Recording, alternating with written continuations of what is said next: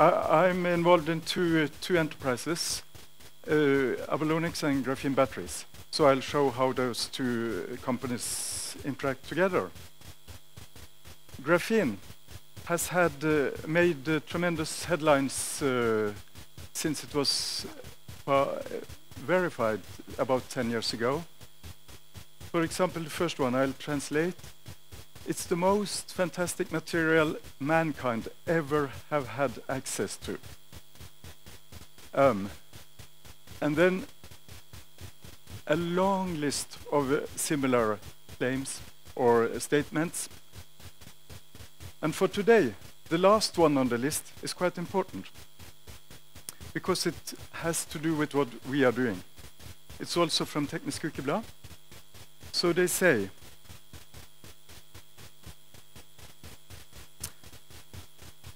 imperfect graphene can give electric vehicles that are charged in seconds.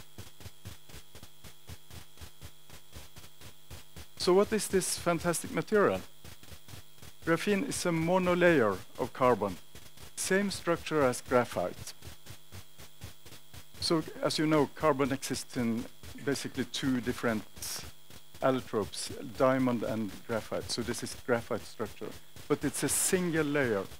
So it's 0.3 nanometers thick.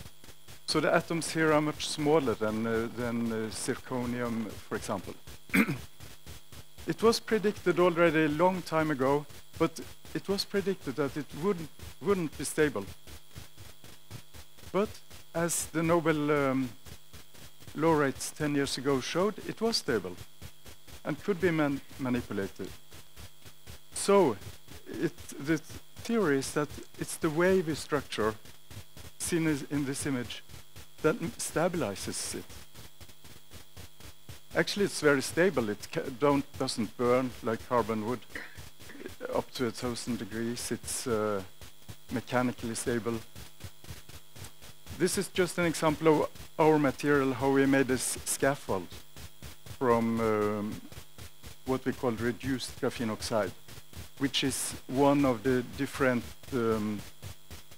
forms of graphene or derivatives of graphene.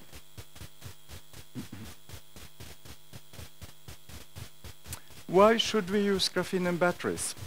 Well, it's basically two properties with graphene that are interesting for batteries. It's the very high electronic conductivity, which can improve conductivity in the cathodes and anodes, and the low surface reactivity. Chargeable batteries are complicated things. It's a wonder they work as well as they do, because you have a mixture of different materials and electrolyte, and this is subjected to charge to and from, and transport of ions and electrons to and from. So that you can cycle it in 1,000 cycles or so is quite amazing. One of the reasons why batteries degrade is that there is a chemical reaction on the surface of the solid materials between the electrolyte and the material.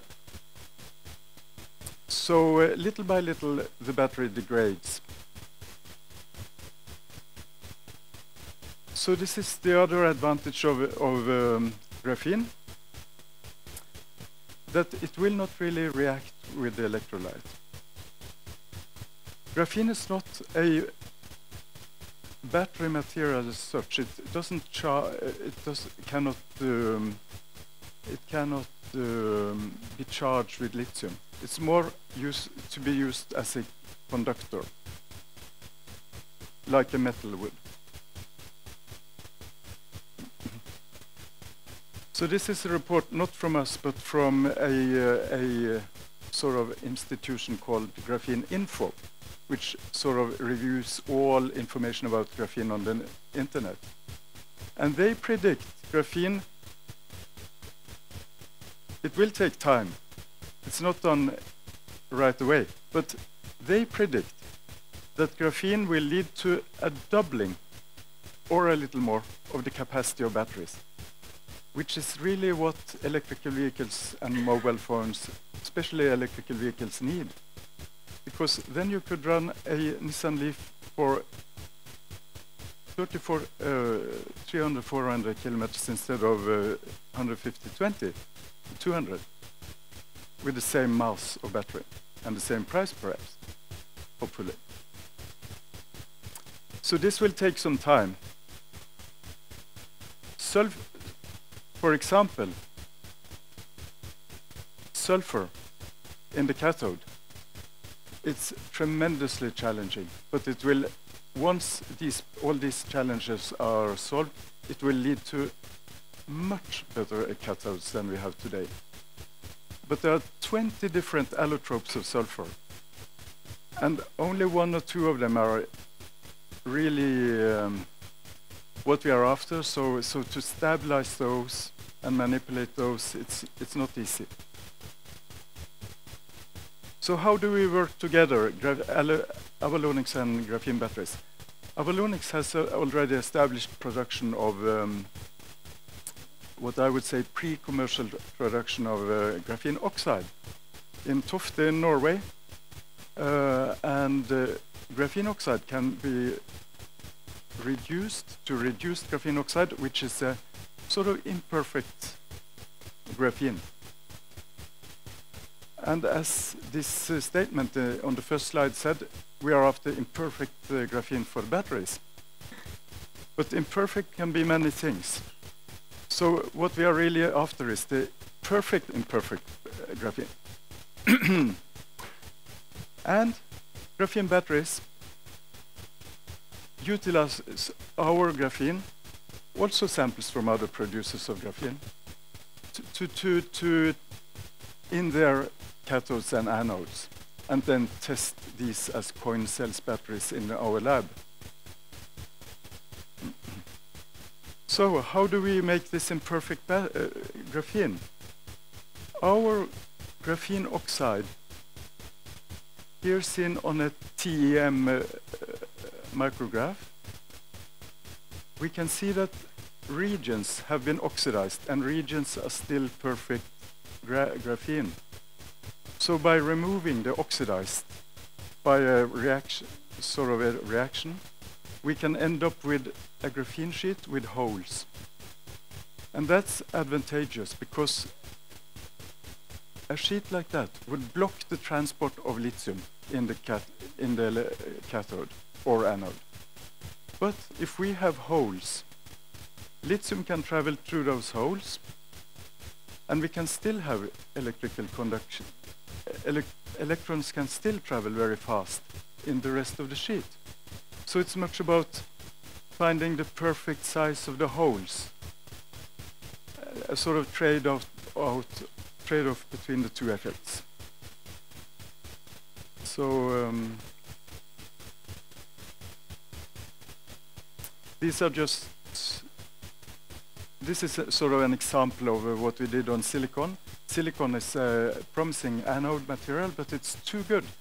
So it soaks up too much lithium, which leads to silicon breaking down after a few cycles. So there are many approaches here. Our approach is to maybe pack it within graphene, in single graphene sheets, or deposit together with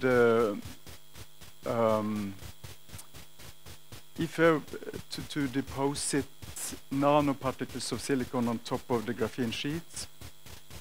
So our activity, all the things we do here is development of battery grade reduced graphene oxide, then graphene enhanced cathode, graphene enhanced silicon anode.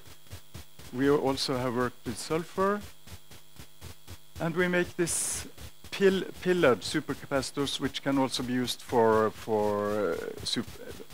pillared RGO, which can also be used for supercapacitors, which is an alternative to batteries for really high power. These are just examples. I think I will jump those because there's not that much time. So in this project, our approach has been to deposit IFE nanosilica on graphene. And we see improvement. These are the capacity of silicon compared to the industry, the graphite anode that the industry uses, so it's 10 times better, but it degrades within 10 to 20 cycles. So it's all about stabilizing silicon. And we see this effect, but we are not there yet. It's very challenging. But we see definitely an effect of graphene.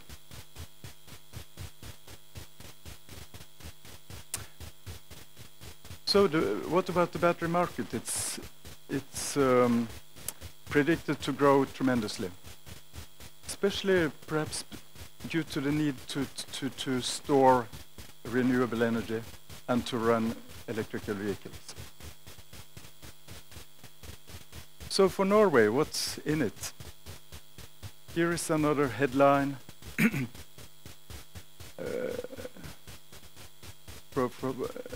About the environmental benefits of using electrical vehicles.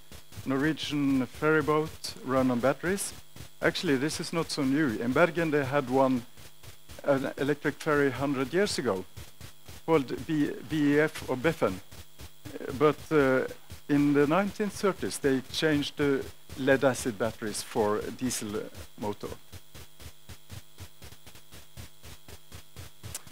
So I want to say something about the market for batteries, because it can become very, very large. So let's take Germany as an example. The yearly electricity consumption in Germany was in 2013 575 terawatt hours, approximately 7,000 kilowatt hours per German person per year, which makes sense. A little less than in Norway. So assume you would need to store enough energy for one 25-hour cycle consumption. We know that wind and sun is off and on. So maybe we would need to store more, but say 24 hours. Then we would need a battery capacity of 1.5 terawatt hours. Assume battery capacity of 0.1 kilowatt hour per kilo. That would make 15,000 million kilos of batteries. A lot. Cost of producing batteries now would be perhaps 300 kroner per kilo. So altogether, and a lifetime of perhaps around 10 years on average. So the yearly cost of building up this capacity would be 450 billion kroner, approximately the same as the value of the Norwegian oil production, which is also this amount of oil that Germany consumes. So all this together, it shows that batteries can be as big as oil or bigger in the near future. Okay, so graphene has a potential in batteries, and graphene batteries and Abalonyx, we are trying to get the share of the reward. So thank you.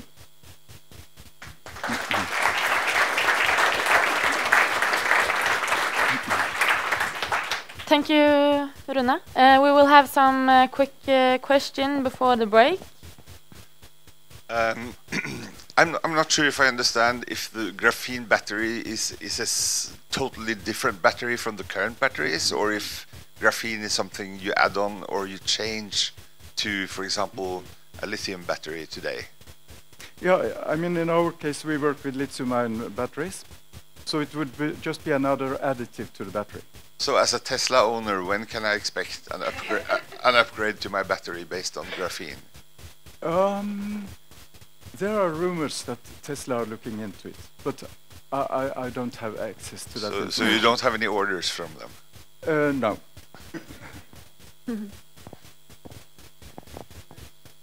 This is kind of a storing material? Yeah. For lithium? Yeah. Well, not really. It's more like it helps to transport current more efficiently so that you can make cathodes and anodes thicker, for example, or stabilize sulfur and silicon so that you can have less of all the other stash in the battery and more cathode and anode material. So is the greatest advantage that it actually lives twice the length, or is it that it charges fast? Probably all of those, yeah.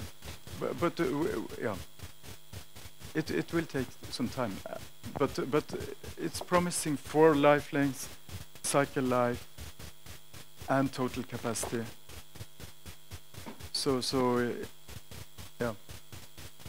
So there will be a lot of small improvement probably during the coming 10, 15, 20 years. It will take some time to come to these very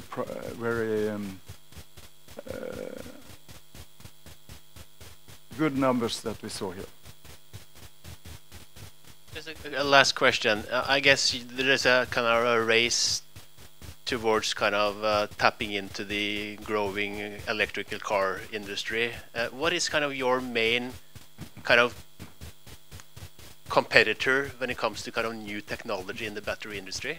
Who are you kind of facing, and what's kind of the race and the time frame of this? I mean, there will be thousands of university labs, companies working on similar things. So we try to perhaps solve one little technical part that can be put together with parts that other universities or companies or whoever. So when these things are put together, maybe the goal can be achieved. But to make a new battery, you would need a lab with 1,000 guys for 10 years. And you have no guarantee of making a better battery. Thank you so much, Rune Wendelbo.